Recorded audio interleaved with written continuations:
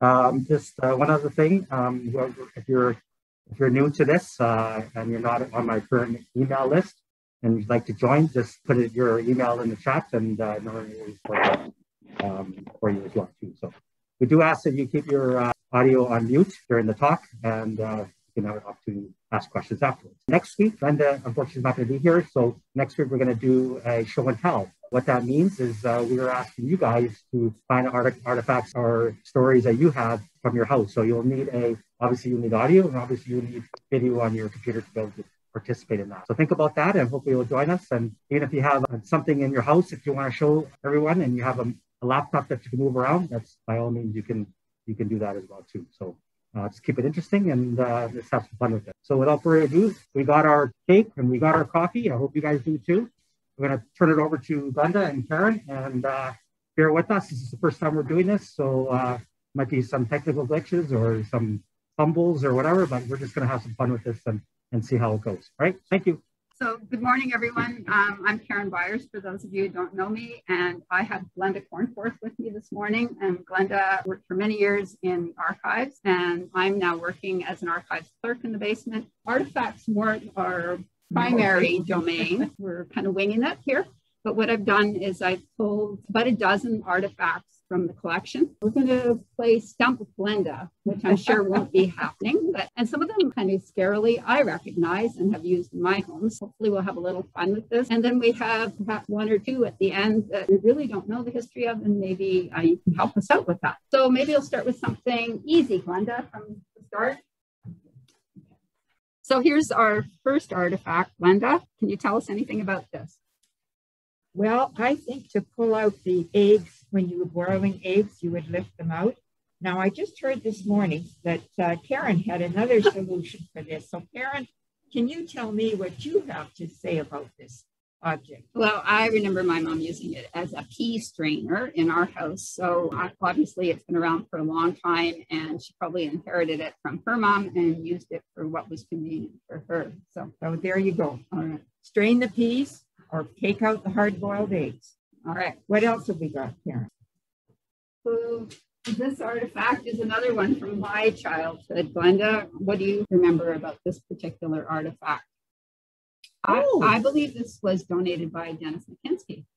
Oh, this is a cookie cutter, I guess. Probably for very small cookies, maybe shortbread, maybe the sugar cookies at Christmas.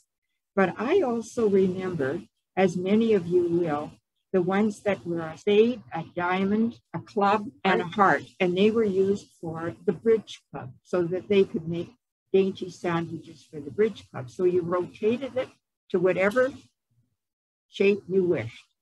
So, and very, very good that it spins so well. So that's the cookie cutter. This one looks really interesting. We'll have to make cookies, Karen, and try this. Oh, I remember this one being used only at Christmas time for my mother's shortbread. It only came out at Christmas time. But then my mother didn't bake very much either. So, Glenda, I believe that this artifact comes from your home. This brings lots of memories. I first remember this in Saskatchewan when I lived there with my parents. When my mother, it was canning time. My mother would bring this out because this went around the sealer and to pull it out of the hot water. I have inherited it and I've used it many, many times and very much appreciated it, because when you reach down to grab a sealer in that hot boiling canning kettle, you need something to pull it out. It might be copper, but it has a wooden handle and it worked really well. So, yeah, Karen? In the collection, we have this one labeled as a jar lifter as well. And Glenda and I were a bit stumped on how exactly this one worked, and the weight of this one compared to that nice light one. So it's a totally different model of jar lifter. And if anybody has any other suggestions, we'd appreciate it, because it boggles me how you would. We need to get a sealer to try it, but it boggles me. So if anybody has any other ideas for this, they could let us know. It looks pretty heavy to me. And then you're lifting out a quart sealer. That's quite a bit of weight. Well, perhaps Rob will let us use his newly renovated kitchen next month, and we can practice lifting jars out of hot water. Sounds like a plan. Okay. Something similar to this got a lot of action on Facebook. I think care of Alan Porter the other day. So. Oh, right. The trusty sifter for flour. And this one probably could have been given by the meat market. Oh, it was given by the Jasper Park Bakery. W.M. Whiteman. That's Bill Whiteman. And his daughter Linda and I went to school together. And it says, when you sift it down, you'll find it pays to trade at Jasper Park Bakery. And it's 2 cups. No surprise to you people who bake. There's good measurement here. 2 cups, 1 cup. And isn't it elegant? Look at the nice paint job. And Whiteman's gave that away probably at Christmas time instead of a calendar. So very useful. Very useful. All right. So we have one from the collection and one from Glenda's house. And can you tell us about these items? Well, nothing I ever used, but I heard my mother say that they were used to do up buttons. So they're button hooks. And this one is very simple, and it probably did up bigger buttons. And then my mother gave me this one, and it's much smaller, and it was for doing up the buttons on your gloves, on your dress gloves. You would just put the loop over like this. This one was probably for the small buttons on a blouse or a jacket. So those were button hooks. This one has a kind of a tortoiseshell handle, but this one is just very functional. So those were the 2 button hooks. Thank you, Karen. Yeah, that's good.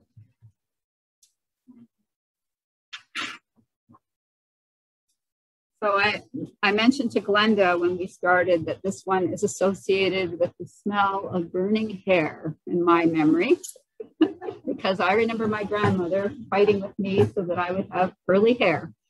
Tell us about this. Well, I can tell you, my mother had one of these, and this is a curling iron. And to heat it up, you put it in the coal oil lamp chimney, and you waited till it got really hot, and then you took it to your hair and you curled your hair. My mother's was burnt the handle off, so they had put on an insulating coupling on it just so that they could grab a hold of it, because the handles get really hot after, you can imagine. They're stuck in the coil oil lamp, and they heat up, and on your hair, so that it would stay, Mom said they mixed a little sugar and water and put it on your hair. Then you heated up the curling iron, and you just took your hair and you crimped it all up for going to the Saturday night dance. Woohoo! And my experience with it involved rags. My grandmother would tie rags in my hair. Do you remember anything like that, just to hold the curls? Yeah. What you did was, I think I did on my daughter once. Another Karen. Yeah, another Karen. You ripped a bed sheet, and the strips were about 1 inch wide, and then you just roll up the hair. I'm looking at one of the staff who has long hair, and I'm just dying to do this. Roll it up, and you tie it in a knot, and you let it dry. And then you just undo that, and you've got these lovely flowing curls. It didn't last long. And the kids could go to bed with it, because it didn't really hurt. It didn't prickle your head. No, it wasn't like a curler, which we'll find a curler. Oh, yeah. That's another element of torture.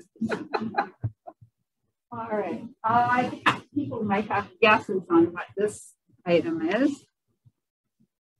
How does that one work, Glenda? Well, I think I still have one, but not as sturdy as this one. Wow. This one is commercial. You boil the egg, hard-boiled egg, ran it under cold water, and you took all of the shell off, and you placed it in here, and down it went, because it has these very sturdy, and of course you had violin type. You didn't want to put an onion in there, you might break these. Then you turned it the other way, and put it down. Okay. And that's the deviled eggs, or they were deviled eggs because they were hard boiled. That went in the potato salad or the egg salad sandwich that had to be made for every funeral reception. Yeah. You have to have egg salad sandwiches. So this is, I still have one, but this is really, this is commercial, high quality. This is a sturdy one.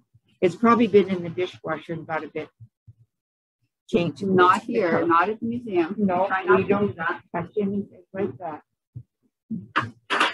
Well, this is a more modern artifact, and on the label it says handcrafted in Jasper by Arvin Hilworth. And yeah, this brings back lots of memories of Arvin for me. And I first saw one of these at my neighbor's, Lorna Jensen. And Lorna always came home from the grocery store with 2 plastic bags laden with groceries. And you know how they cut through your fingers? Well, Karen, she found one of these somewhere. And you know Arvin, he only needed to see it twice, and he had one made. So the handles of the shopping bags went there, and you carried it home like this. It worked really well. Yeah. Another ingenious Arvin. Yeah, that's right. And guaranteed that this was made out of recycled wood from a sign or stair posts or something, because Arvin never wasted anything.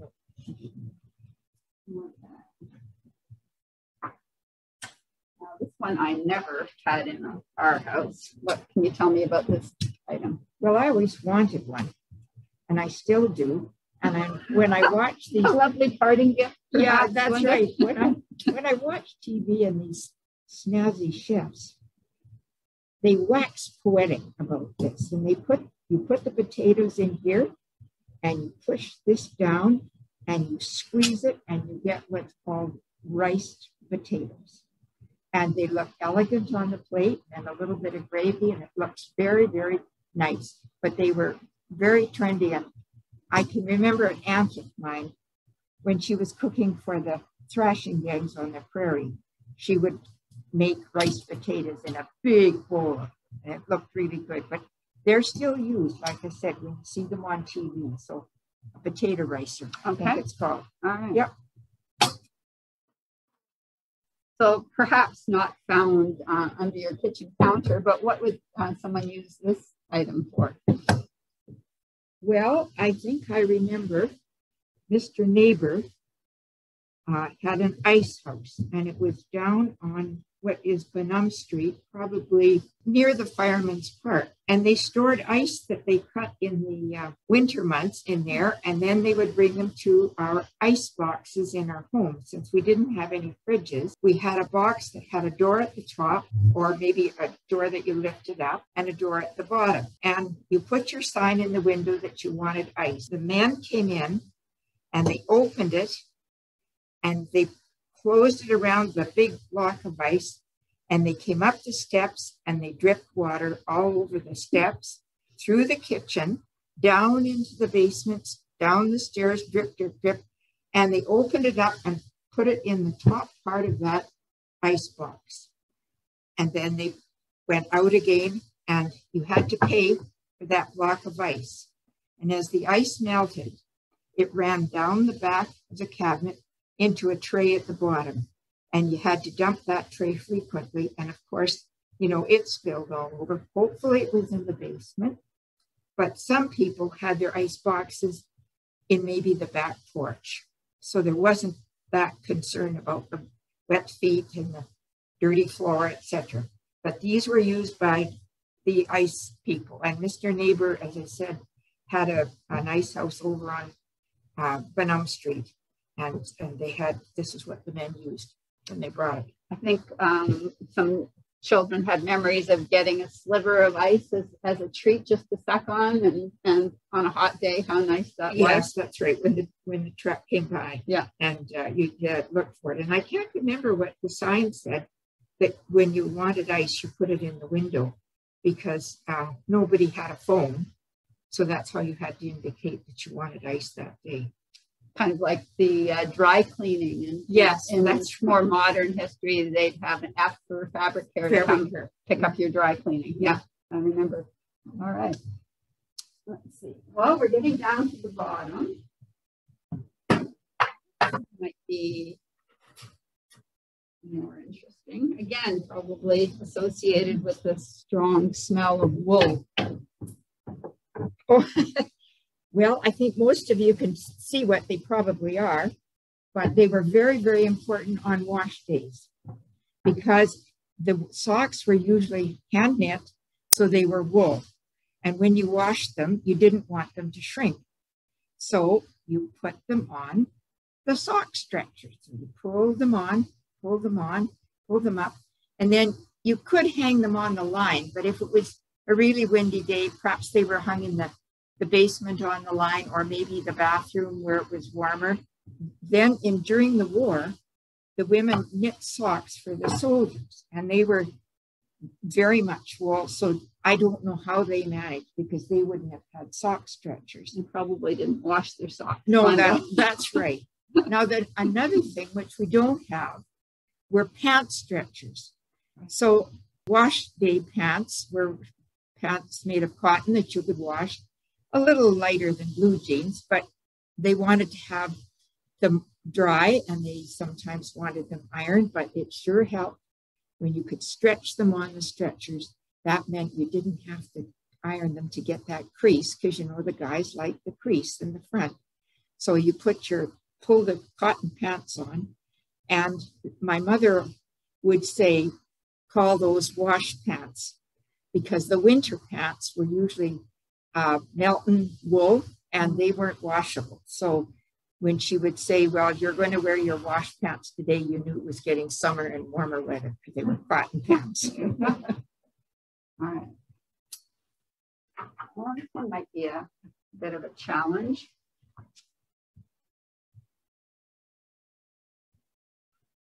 Yes, I think we see these in the north sometimes as a knife, but I think this was used for chopping nuts.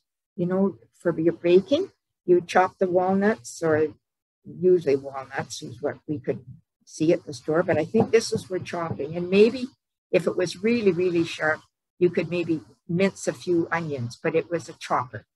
And it's interesting, it's got a little loop at the top, so it must have hung up somewhere in the pantry. Wasn't kept in the drawer. No, because it's sharp. You know, it would cut you. Yeah, that's right. It would be dangerous. So it'd be wise to hang it up. All right. Yeah. Well, I think we've come to the last item, Glenda, and I believe that you brought this from home. And I have no idea what it is. Well, this was our mystery object today.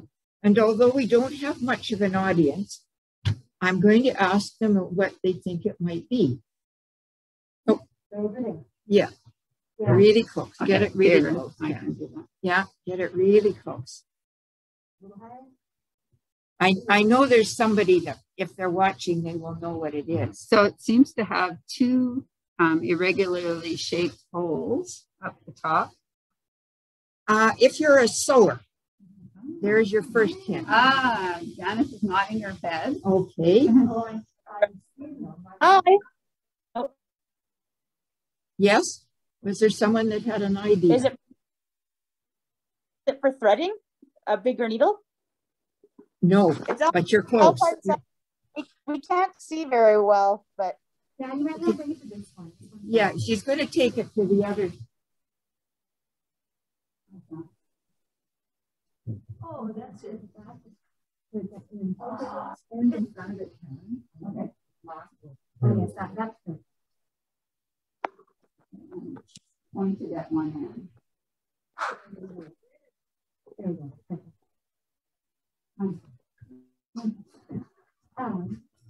Is there something to do with gardening? Maybe. No, but it was something that, well, you could even use it today. And since we're all wearing masks, when you make a mask, you have to have elastic on the sides. Okay. So this is called an elastic threader. So you would put the elastic in, and then you'd be able to thread it through the casing, whether it was a pair of pants for the youngsters or for making a mask like this. Or a drawstring. A drawstring, yeah, Right. yeah. Okay. And pardon me? No, smocking, is a little bit different, but this one is really fine. Like sometimes they were bigger, but this one was really, if you had very fine elastic and you were threading it through a dress that in the waist or something that you wanted it very elegant, or two casings through, but it's an elastic threader. So that was our mystery one today. Thank you, Karen. You're very welcome. So one last item that I brought out, and I wasn't sure if it was a household item or what it was, and I thought Glenda would know, and neither of us know too much about this item. It's called a Goffrey iron, Goffrey, I believe. And if anyone knows that, I'm sure it's in the database, but I just assumed Glenda knew all these items. So I didn't print off. No, the only thing I can think of it that its name is that, to me, a soldering iron would fit, because this is a hollow, that a soldering iron would fit here. So when you were working, you'd be able to rest your soldering iron in there, but we don't have a soldering iron. So it's up for suggestion. Right. Stay tuned for next week, and you can tell us what you think it is. Absolutely. Yeah. Free tote bag will be awarded to the person who gets the correct answer, Rob. Yes, got the thumbs up. That's right. Yeah. That's right. Well, thank you very much, Glenda. It's been a pleasure working with you, and learned a lot this morning, and I hope our audience has too. Well, good luck next week. I'll be anxious to hear how you made out with show and tell. And we'll be anxious to hear how things go at the Chateau. Oh, yes. Thank you. Any questions? Feel free to just type in, turn off your audio and type in if you like. So you guys are talking about putting it in the fire, and then you also talked about wetting your hair. Why would you just put it in boiling hot water and then just go straight to the hair? And my grandmother did it on the burner of dough. This thing's kind of cool because then you can make all kinds of cookies, right? Yeah, and I bet you could do Like this. Yeah. Yeah. I thought that was kind of Yeah, That's neat. Yeah. Anyways, if nobody has any questions, thank you all for joining us today. Don't forget, next week is show and tell. Even if you don't have anything to show or tell, please tune in 10:30. Again, I hope you guys enjoyed today. Coffee hour run. So, one more question. Oh, what do you want? Gee. I'm just thinking, given that a lot of the utensils and implements you showed today are not available anymore, you couldn't get them for love or money, has the Museum and Archives ever considered a little bit of a side hustle doing heritage catering and housekeeping? Excuse me, Warren, but we'll enlist you to carry the blocks of ice when we do that. Yeah. Good idea. I know. Yeah. Well, great. So think about show and tell next week, and maybe you can practice in front of your computer on how to show it. And that's the biggest challenge always, right? So get people see it. And even if you just have a story about genealogy or something like that, that's fine too. So we'll sign off, and we'll see you guys all next week. Thank you for joining us. Thank you.